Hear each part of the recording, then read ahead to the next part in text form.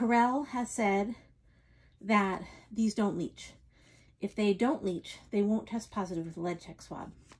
Here is a lead check swab. There's the liquid, the powder. Crack, crack, shake. You squeeze it on and you rub it. If it turns red or pink, then there's lead. It's pink right away.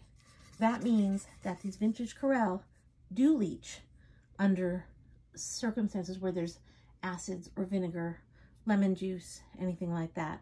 My assertion is that the statement from Corelle about them doing leach testing didn't include vintage dishes that had previously actually been in service and in use, and only included leach testing on new condition vintage Corelle dishes. Because if they had done appropriate testing, they would have found that in fact they do leach lead.